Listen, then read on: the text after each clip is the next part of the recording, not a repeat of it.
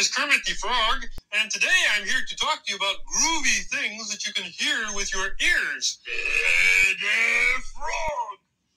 And you, I suppose, are planning to louse me up, huh? Listen, are you going to behave yourself? Sure, frog. Okay. Okay. No. Now. Oh, go ahead. Okay. Okay. Now, today we're going to talk about sounds. What? Sounds. Oh. Right. Okay, sounds. Now, that's why I brought my radio along here. And now, first of all, I'm going to turn my radio on very softly. Hear that music? Yeah. Isn't that nice? That music is playing very softly, you know? You can hear it, but you wouldn't bother anyone in the next room, you know? On the other hand, you can play a radio very loudly. Now, what's this? Yeah. See, that's loud.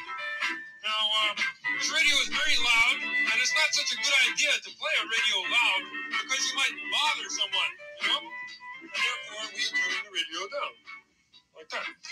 Now, that's the difference between soft and loud. Soft is nice and quiet, like this, and, Yeah. Go, frog.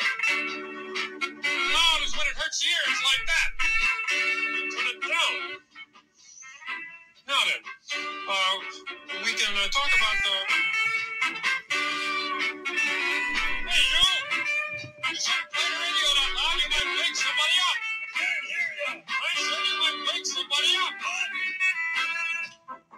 You said you might wake somebody up. But that ends my lecture for today. Yeah.